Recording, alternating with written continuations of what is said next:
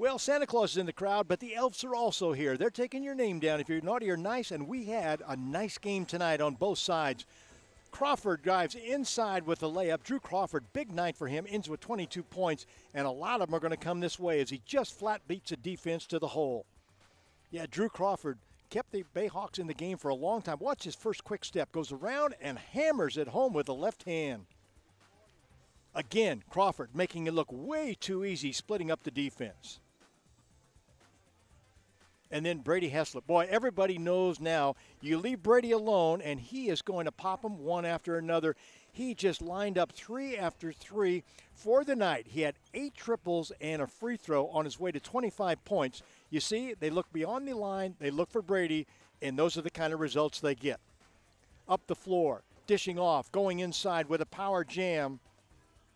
Jordan Hamilton, another big night. Hamilton with 22 points.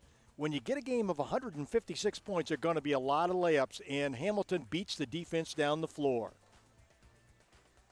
Rashad James, boy, he has a variety of shots. Off balance, off the glass, in the hole.